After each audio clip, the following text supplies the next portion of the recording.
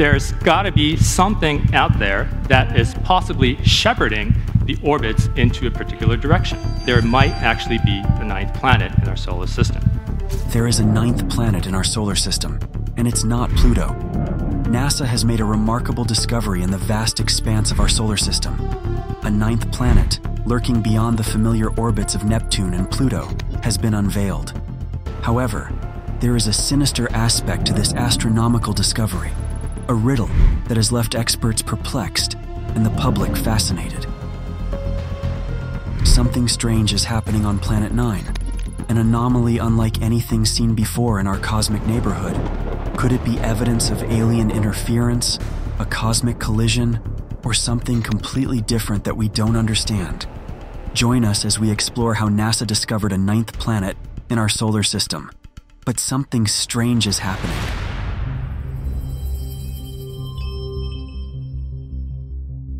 Our planet Earth is part of a solar system that consists of 8 planets, orbiting a massive blazing star we call the Sun.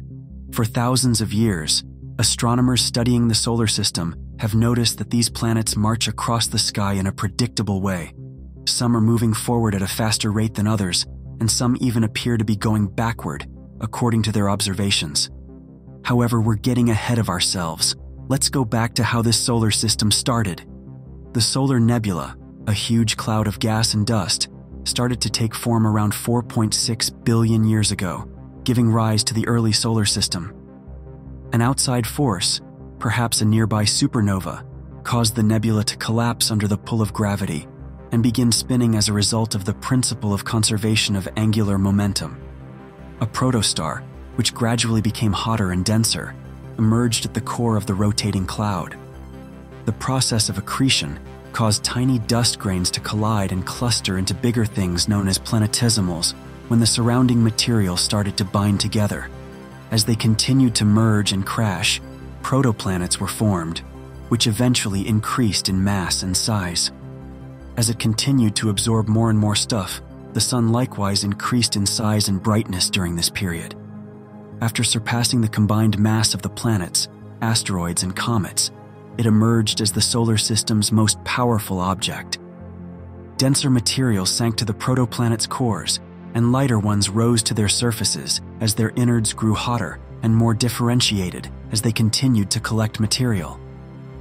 The planets with rocky surfaces, which will be discussed more in a bit, formed as a result of this process.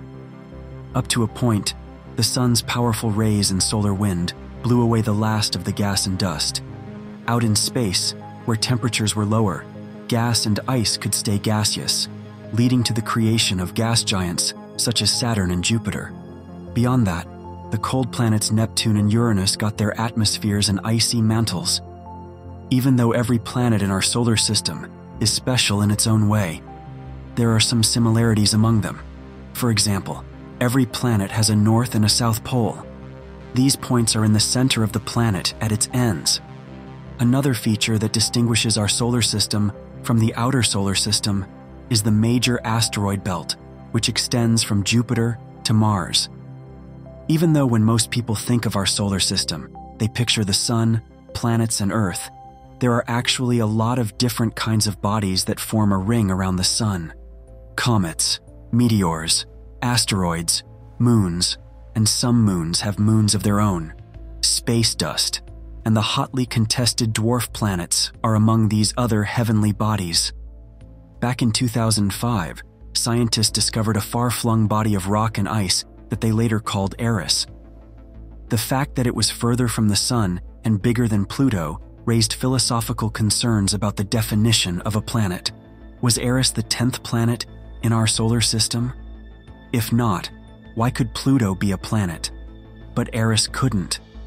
In 2006, the International Astronomical Union, IAU, determined that an object must meet the following criteria in order to qualify as a planet. It has to orbit the Sun directly. That means Earth's moon doesn't count, because it orbits our planet, not the Sun. It has to be large enough to be spherical in shape due to its own gravity. It must have cleared its neighborhood, meaning that it's the dominant object in its orbit. For the latter, we can thank the demotion of Pluto from the 9th planet to the dwarf planet status joining Eris, Makemake, Ceres, Haumea, and Orcus. Ever since Pluto was kicked out of the club, there has been some indication that there might be one more planet in the solar system, bringing the total number of known planets to 9 again. A hypothetical planet 9, lurking on the outer edge of our solar system. So far, this world has eluded discovery, but a new study has pinned down where it should be. Planet 9's gravitational pull on other bodies provides evidence of its existence. Assuming the planet is real, its gravitational pull will change the paths of other celestial bodies. Doing some simple math will reveal the source of any apparent gravitational pull on a planet. The discovery of Neptune came about after 2 astronomers, John Couch Adams and Urbain Le Verrier, separately noted that an invisible planet appeared to be pulling on Uranus.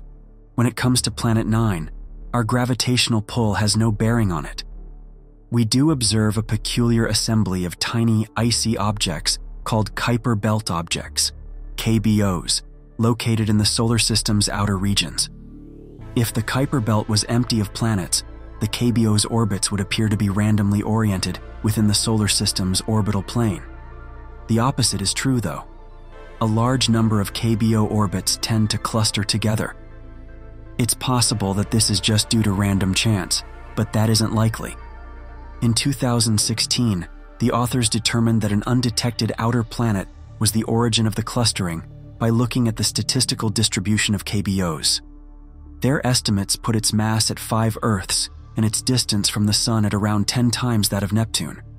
A wide area of the sky that could contain the planet was even estimated in the article. But no results were found in the searches. Some came to the conclusion that Earth doesn't exist because of this. Strange orbits do not indicate the existence of planets.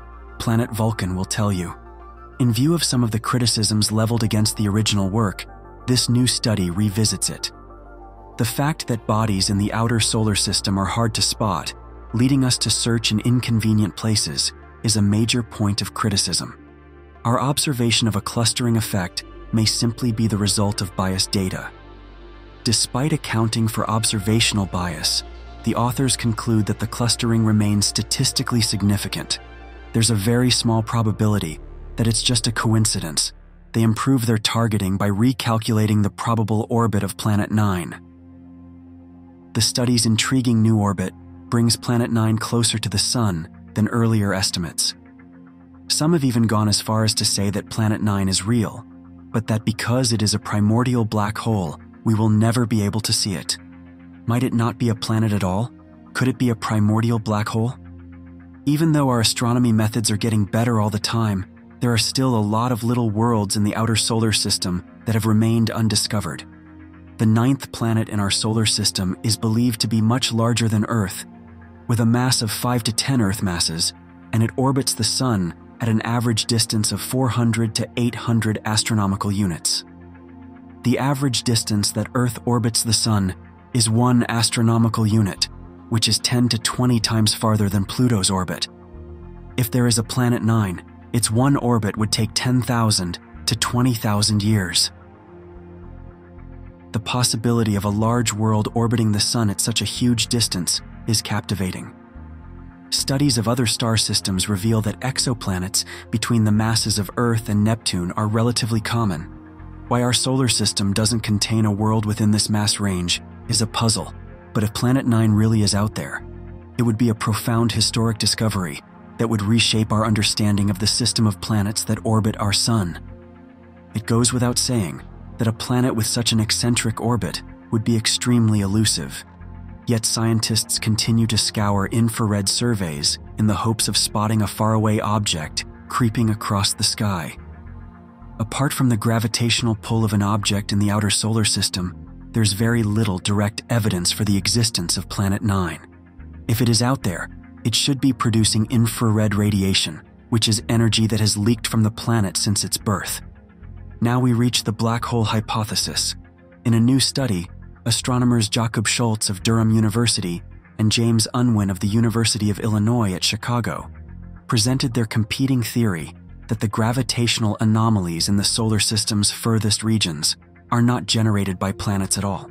Instead, They pointed to the presence of a primordial black hole, a theory that has caused a bit of a stir. No, this kind of black hole doesn't pose a danger to the rest of the solar system, as it would simply be too small, but in the distant regions of our solar system, its impact would be significant. The only evidence we have for Planet 9's existence is the gravitational effects it's having on TNOs, and black holes are the most gravitationally endowed objects in the universe, after all. Primordial black holes are the most ancient kind of black hole that are hypothesized to have formed right after the Big Bang. Black holes of varying masses would have been quickly created in the early cosmos due to changes in density. After being scattered over space, these long-gone items would have gradually faded away due to Hawking radiation, with smaller ones appearing first. Although there is strong indirect evidence for their existence, no direct observation of a primordial black hole has been made, despite the fact that several models of cosmic evolution propose their existence. Consider microlensing events, when a massive object briefly brightens stars as it passes in front of them due to the curvature of space-time acting as a magnifying lens. These events imply that there may be a population of tiny black holes in the universe that can only be detected by their gravitational effects on space-time.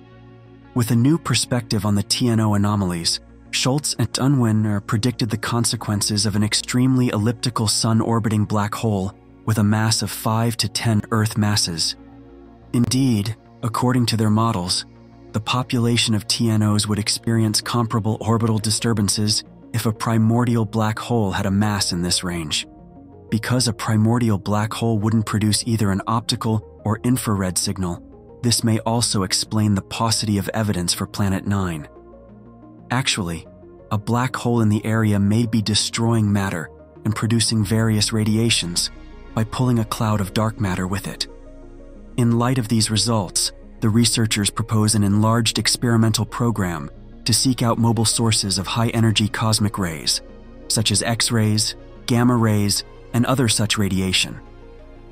The substitution of a made-up planet for a made-up black hole type runs the risk of adding unnecessary complexity to the riddle of Planet 9.